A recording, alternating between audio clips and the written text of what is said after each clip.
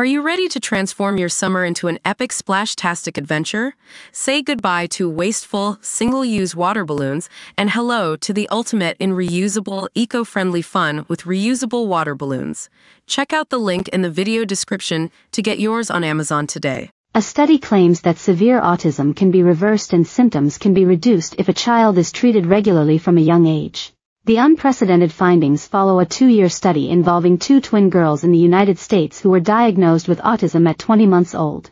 As a part of the pioneering research, the program was designed to help both girls thrive and flourish. Scientists are claiming the program was a success with the twins seeing dramatic changes in their symptoms. One of the girls, named Twin P, saw her score on the Autism Treatment Evaluation Checklist dramatically drop from 43 out of 180 in March 2022 to 4 by October 2023. Speaking about Twin P, Dr. Chris D'Adamo, study author from the University of Maryland, told the Daily Telegraph, one of the twins' symptoms were reversed to the point of being indistinguishable from children who had never had a history of autism symptoms.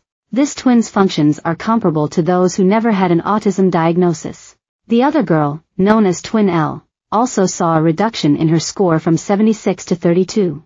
As a part of the study, which was published in the Journal of Personalized Medicine, the twins underwent behavioral analysis and speech therapy. They also stuck to a strict gluten-free diet with 0 ultra-processed foods. The girls were also given daily supplements including omega-3 fatty acids and multivitamins. Writing in the study, published in the MDPI journal Sexes, the parents said they understood there would not be a singular cure to reverse the symptoms.